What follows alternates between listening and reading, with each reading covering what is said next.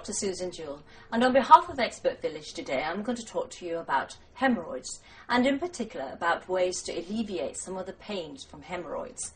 Now in this clip we're going to talk about herbal remedies. Now one of the common use of herbs is the witch hazel, which has purportedly have some kind of antiseptic, anti-inflammatory properties in it. Now, if you look at this picture that I have of witch hazel, this is the plant that it looks like in the wild of witch hazel.